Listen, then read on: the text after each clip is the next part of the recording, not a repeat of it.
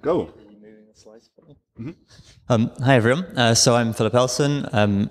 Jacob gave a good talk about what the Metaverse do. I'm also at the Metaverse, and we have a really progressive policy on open source contribution. And on the back of that, I'm talking about a project that I worked on as part of the Metaverse, and that's Conda Forge. Now, you may have heard of it already. It is, if you slide up, it is a Conda channel of binaries for both Python and non-Python packages. And kind of the key premise really is it's got this open development model where anybody can come along and add new packages. And if you find a bug with a package or would like to improve it, you can contribute your improvements back. Next slide. So quite an amazing growth curve on Conda Forge.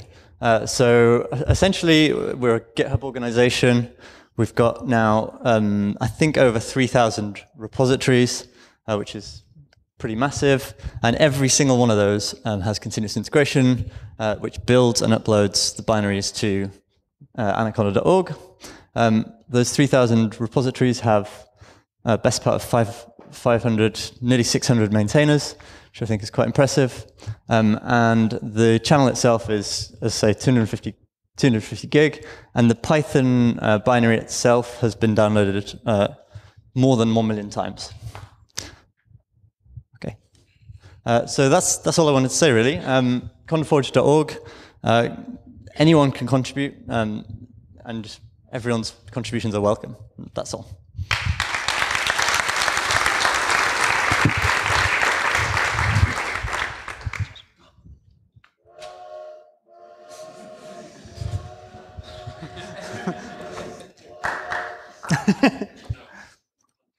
Okay, so I'm going to very briefly talk about a Python library for simulating queues. It's called CiW, which is queue in Welsh. The main developer of this is not me.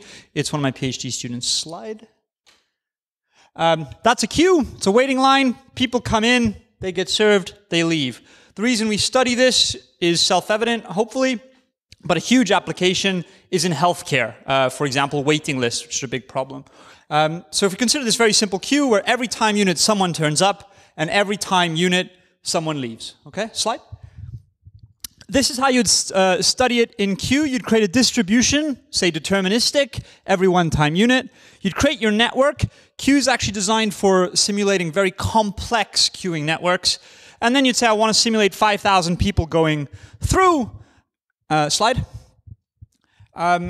Queue has these nodes, and again, you can have much more complicated networks.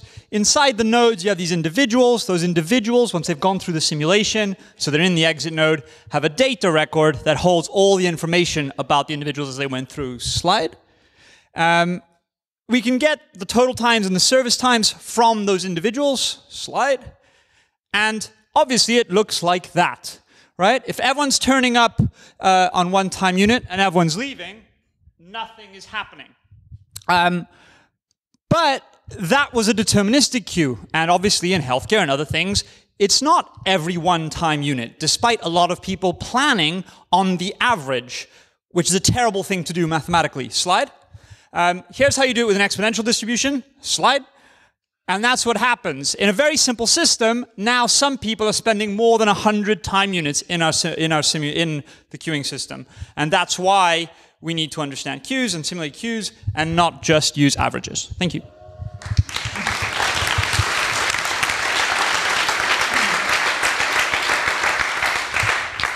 I'm number 5, is number 4? I can talk for longer.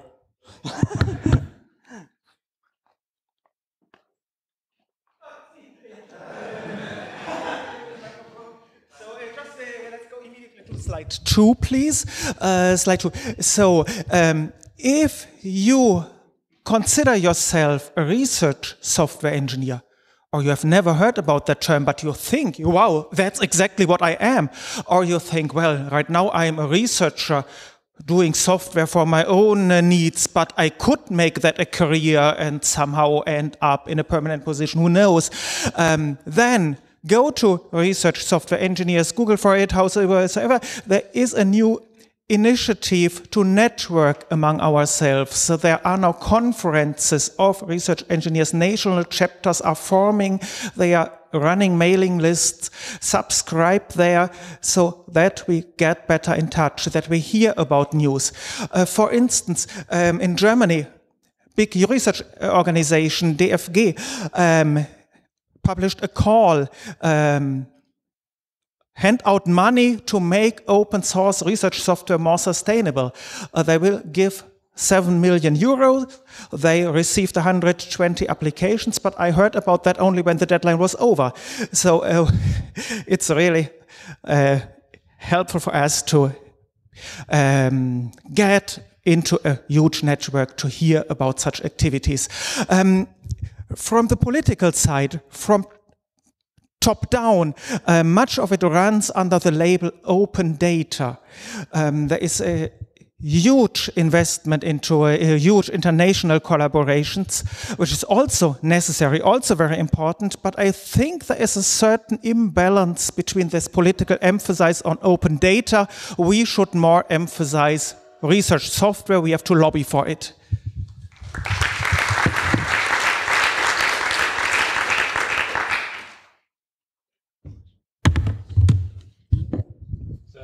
I wanted to talk quickly about the nthought tool suite. For those of you who don't know about it, if you want to go to the next slide, the nthought tool suite is a rapid application development toolkit. So for building GUI applications in Python, it has backends using both WX Python and PyQt.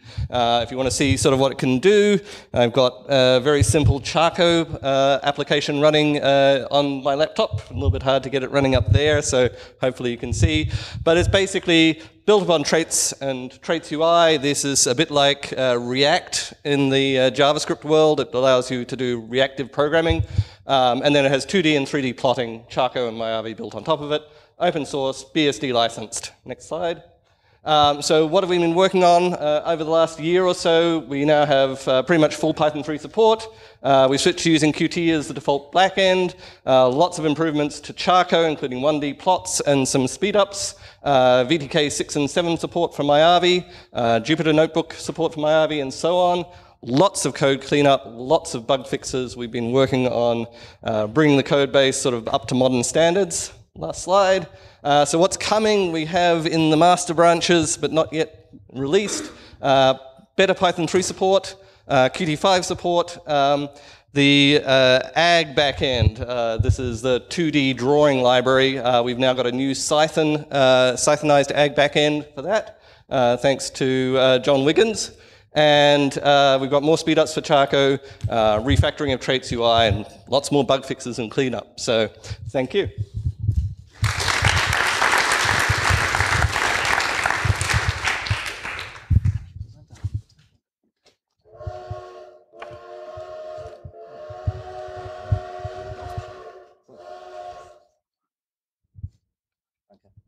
Okay, so what I'm talking today is badges. So yesterday we learned that badges kind of have this magic power to influence your code quality. So what badges should your Python project have? First of all, continuous integration, basically test after each commit. And there are 3 services, Travis for Linux and macOS, CircleCI for Linux, and if you use Windows AppWare. All free for open source projects. They cost if you want to test your private repos. Then we're talking about test coverage. So how many lines of code are covered by your unit tests? And there are 2 suites, 2 sites you can use CodeCore for coveralls. The next one is something like inside baseball. So static code analysis basically runs PyLint, PyFlakes, and so on your code base, and they present the errors and potential flaws in your code in a very nice interface. And you get a nice badge with a grade. So that's the most important stuff. If you want to have more, you can use version.i. I actually haven't used it for Python. Basically, it says whether your dependencies are out of date and whether you have some license clashes in your upstream dependencies. And the last one, you can go to shields.io. It's a very nice site, and you can have all these hipster badges, for instance, license or PyPy version or supported Python versions. So please click here, and there you'll see all the badges once again with links and examples of how the GUIs look like. Thank you.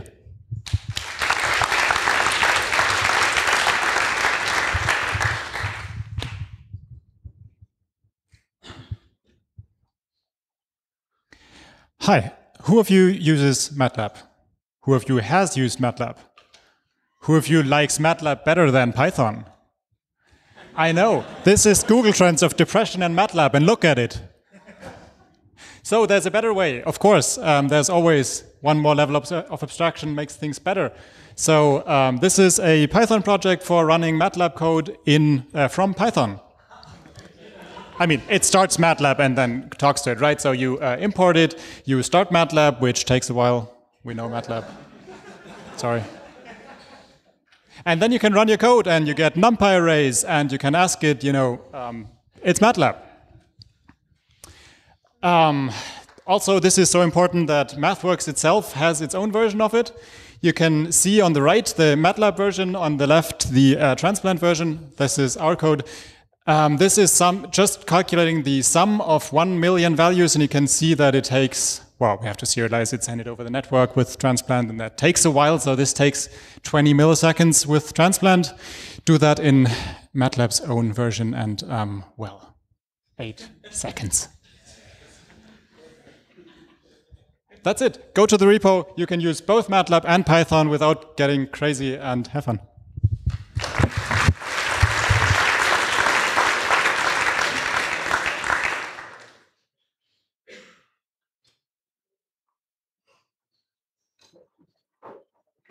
Mine further down the list. Do you want to click the link? So, how many people have put a package on PyPI? How many people have released a Conda package? How many people think I can do both within the space of a lightning talk? Depends if the Wi-Fi works. Okay, zoom in on the terminal bit and click the play button, and we'll hope that there's still enough time to make it through this. You'll need to zoom in with the browser thing, otherwise nobody can see this. So we have a module here, it's got a doc string, it's got a version number, we're going to package that within the space of the lightning talk. So, flit init, we're putting in some metadata, I'm cheating a little bit, I did this on my computer, it's already got some of the values saved as defaults. We pick a license, and so now we have our flit.ini packaging information file, which looks like this. We are now just going to add the requirements to that, so you may have very briefly seen that the package requires NumPy and matplotlib. So we're adding those here as requirements. And I will save that file and quit. And so this flit init command has created these two new files, flit.ini and license. And I have added them to Git, so this is already a Git repository. And we'll run flit build to check that this is working, and then flit publish to put these packages on PyPI. So this bit is relatively stable, something you can use today. That package is now on PyPI. Now we're going to go into the wilds of the untested bit that you definitely shouldn't use yet, which is Flonder, which converts flit information to Conda packages. So that has just built Conda packages for 5 different platforms there, so 32-bit and 64-bit Linux and Windows, 64-bit Mac OS. And now we're just uploading them to anaconda.org. So it's taking its time there. And there we are, just about done.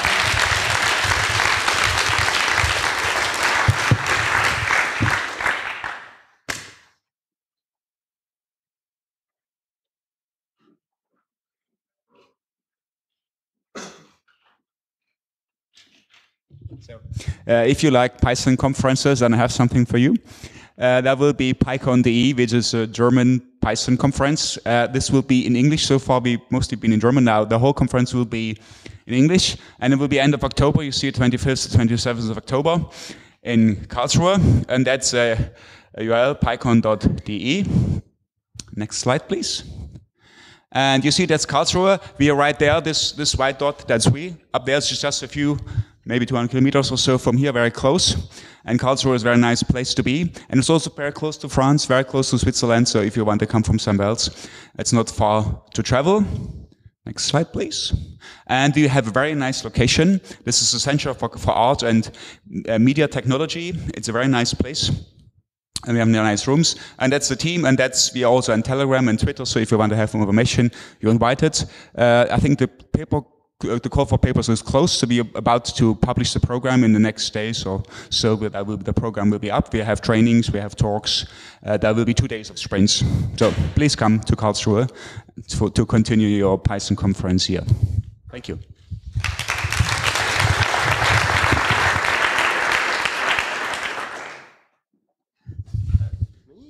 Thank you. So I love great APIs. So I tried to do the SciPy API design.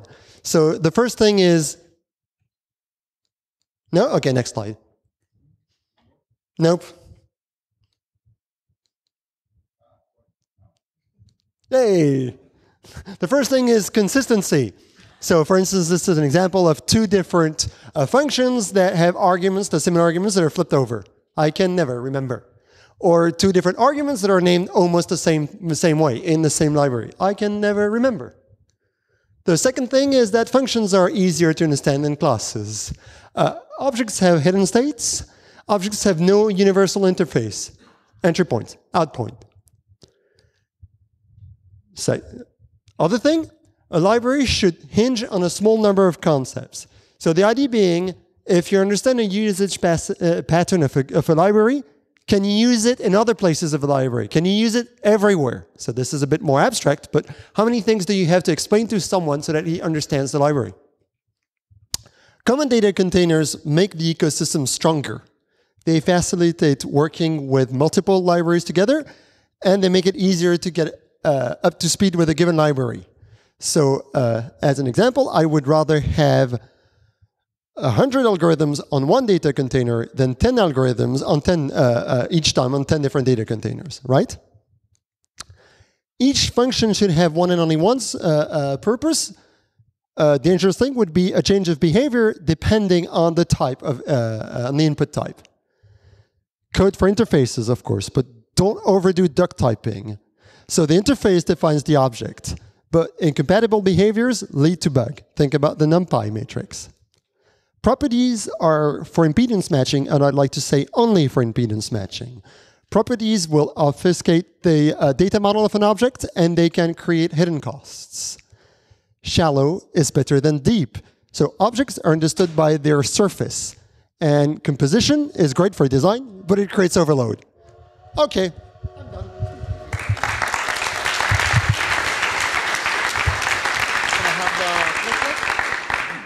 Gael, can I have the switcher? Oh, yeah. Thank you. Okay, great. So we've all heard about how transparency and less centralization is very important to make research better, to make researchers more independent, and I think that's particularly relevant in publishing. So I'd like to talk to you a bit about reproducible self-publication. Generally, you might feel that you want to share your data as IPython notebooks. I think that's one of the concepts which is very well known here. The problem is that that's not really a big format. The big formats are like presentations, poster, article drafts. And the usual use case is that you can have a couple of killer figures which you want to put in a presentation for your colleagues, in a poster for a conference, another presentation for another conference, and hopefully in an article draft. And ideally, you can put the figures which you get from your Python scripts directly into your document. This is a LaTeX document. This is not a bitmap anywhere. This is generated directly from Python code, as is this, as is this. The code for this looks like this in the LaTeX document. It's very simple. You have a small wrapper, and then you call a figure, you call a function which has here the location of the script, a label if you want to link to the figure, and also a caption if you want to pass the caption directly to the figure. All of these places, like this place, supports LaTeX tags. If you want to print LaTeX tag with the same Python code with the same technology, you can use these verbatim containers. You can also do tables directly from CSV files. This is really cool. We do it via the pandas to LaTeX interface. which we can call internally.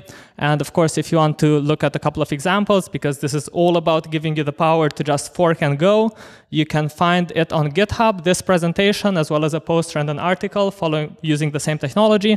And my poster, which is outside, and the poster of my master's student, which is also outside, have been written with this technology. You can see them compiled and on paper, and you can download the source code. Thank you.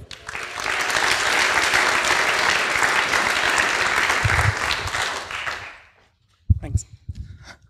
Hiya, my name's Alex. I work at Melford's Informatics Lab. I'm going to talk today about an easy way that you can access structured data sets from within S3 without moving them out. Next slide, please. So I probably maybe don't need to introduce OpenDAP, but just in case, it's a really cool protocol and project that lets you subset remote data sets. The kind of traditional way you might set that up is to have a bunch of data on a server, and then a client can access data on the server through an API. Next slide, please. So our problem is that our data isn't on the server, it's on S3. Our tools don't work with S3, they work with OpenDAP. So we put together a plugin that proxies netcdf requests to the Threads OpenDAP server into S3, uses byte ranges, so it doesn't move much data around. You kind of get the best of both worlds. You get the cheap-ish storage of an object store, and you get the flexible API of OpenDAP. And it's completely generic. Sorry, it's completely generic, so you can access any netcdf object. You just need to point it at the right key. Thanks, next.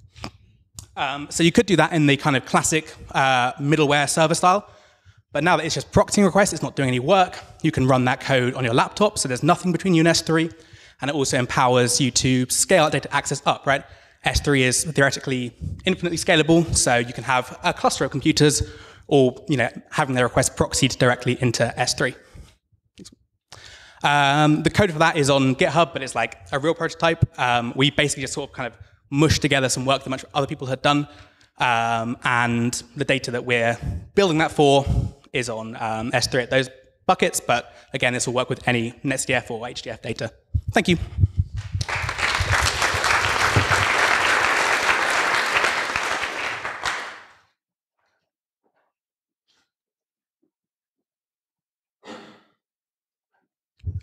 Okay, so I'm going to be speaking about EuroSciPy. EuroSciPy you can use to create maps and different projections and plot 2D data onto it.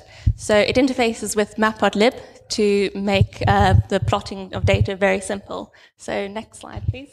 So here we've got a very simple example. We set up the projection that we want our data to be projected into, and then we add p-color mesh data to that. We specify our longitudes and latitudes and our data array, and we tell EuroSciPy that the data was originally in a plat carrier projection, and we want to reproject it into this interrupted good homologine projection. And that is what you can see there. So next slide, please.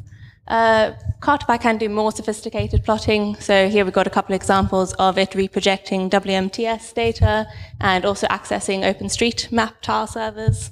Next slide, please. Basemap exists in a similar area, but they are coming to the end of the development.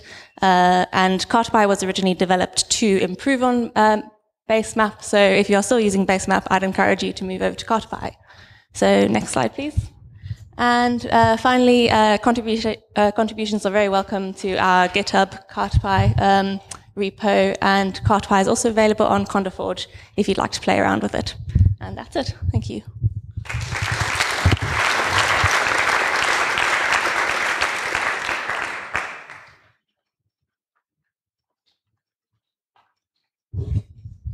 Hi, I'm just going to talk about my project Astemo. It's a pretty niche project, but I'm hoping this will give it some publicity.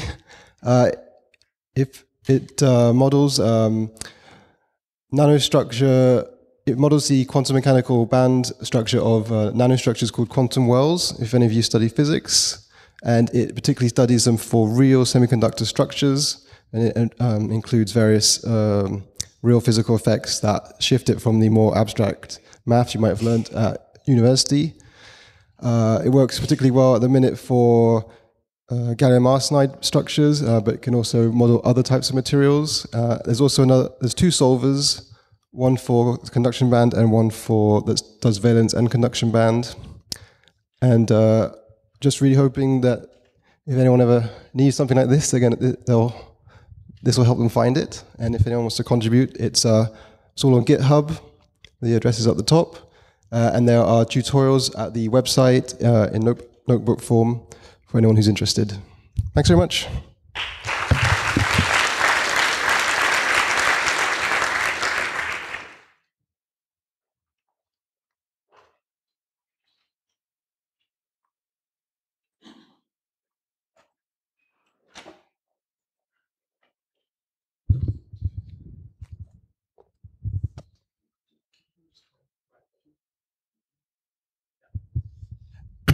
Hello. So I have a question. How many of you use Miniconda for your continuous integration to do automated test? Right. So typically the setup looks like something like this. We start by downloading Miniconda and then we install it, etc. So here we download, for instance, Miniconda latest, which we expect to be the latest version of Miniconda. It turns out that that this actually links to some outdated version from 2016. And that you should use either Miniconda 2 or Miniconda 3 now. And this link was removed from essentially the Miniconda repo. It still kind of works because it's cached somewhere. But basically, by removing this link, we break the CI of like 3,000 projects, right? And so essentially the expected behavior is that that the developers will just see that CI is broken. They will just search online, find the problem, implement the fix, and then it'll be fine. But this is a waste of resources because we have like how many hundreds of developers all looking for the same thing and all trying to fix the same problem. So this also applies, for instance, if we want to fix some vulnerabilities, if we want, there is some URL data set that changed and we need to change it in all the repositories that use it, etc. So the question is, can we actually try to apply some changes across GitHub repositories? Next. So here's like an idea that is at the very early stages. So basically what we do, we choose some GitHub repositories, we fork them, then we create a single repository using shallow clones, and then we make a PR to that one repository. And then we have some kind of synchronization engine that pulls back the changes to the different forks and makes those separate PRs, right? So we can synchronize using, for instance, Git patches, which is just text files. If you want to talk about it, let me know.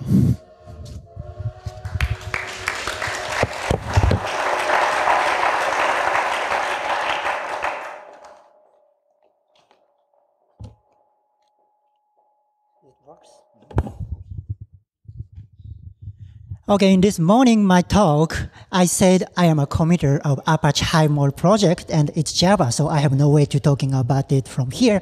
But honestly, I have a way to talk about it in a connection between Python. And Hive is a project which realizes launching machine learning algorithms on top of SQL syntax. So if you want to launch logistic regression, you just need to simply write 10 lines of SQLs, and that's it. Machine learning launches on top of Hadoop environment. And our company, TrueJData, hosts a customer-managed data management platform.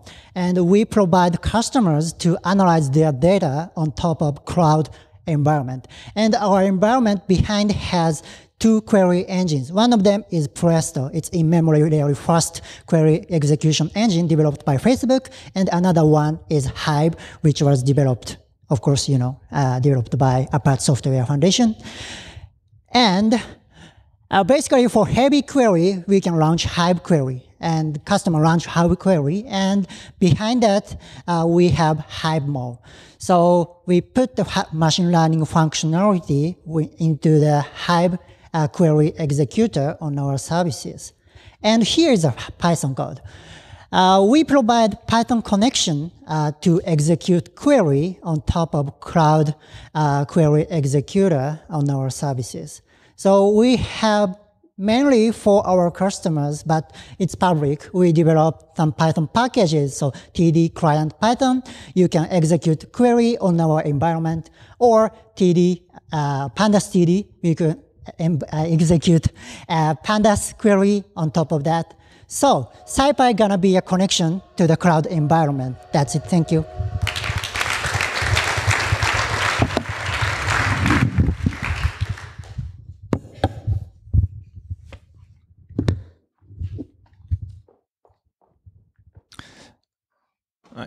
I'm Lucas Dev, working at INRIA mostly on scikit-learn and joblib, and I'm going to talk about something I've been involved in, which is called Sphinx Gallery, and it's something to improve your documentation with a gallery of example. The inspiration, as most of you probably are aware of, is matplotlib. So basically, say I haven't plotted something in a while, so I go to the matplotlib documentation. Visually, I can find something that kind of looks like what I want. So I click on the example, I copy and paste the source code, I tweak it, and in a very short amount of time, I'm able to do whatever I want. So basically what happened is a few packages at something like this, like a gallery, and they tweaked it their own way, and basically it kind of diverged, and Sphinx Gallery is an attempt at kind of consolidating the features in a single library that hopefully a lot of projects can use and improve. So that's how it looks. You have the gallery, you have an example, you can click on any of these thumbnail, these plots, and then you get to the source code. And not only can you get to the source code, but these days you can have kind of rich text and cells that kind of look like Jupyter Notebook kind of thing. Also, something that is quite useful when you have your reference API that's automatically generated. It's generally quite obscure, so you want a way to know how to use it, and now it's automatically added. You can configure Sphinx Gallery to automatically add all the examples that use this particular class or function that you're looking at. Something that's been added recently as well is you can export all your example to notebooks. So if you want notebooks that people can execute, you can do that. More details. I have 5 seconds left, so I'm going to show you. Plenty of people are using it. Scikit-learn and PyTorch is using it actually. AstroPy and Matplotlib as well. And use the sprint if you want. We'll be around. So if you want to get started on using this. Cheers. Hi again. This is a talk from me, Phil Elson, not me, the Met Office employee. And this is about a fun thing that I just did, and I thought maybe I'd share it. So anyone recognize this font by any chance? Right, XKCD, kind of universally recognizable. Good.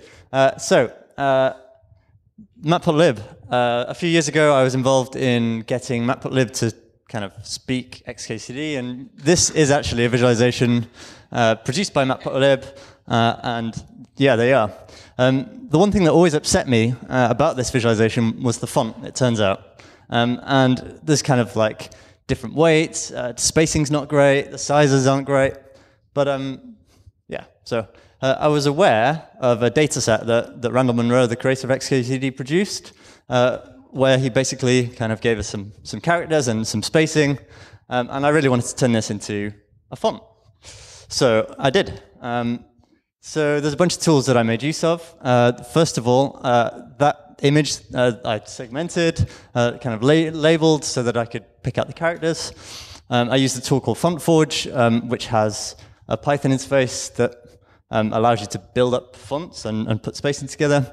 And I kind of set this all running within Docker so I can kind of reproduce this font.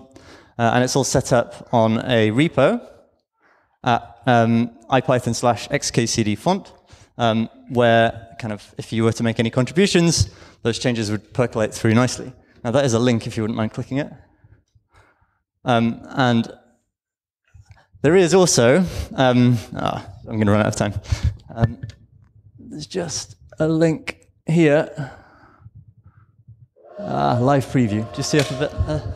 Anyway, what I was going to say, there's a live preview where you can go and type and play with the font and kind of see that in action. And that's all. Thank you.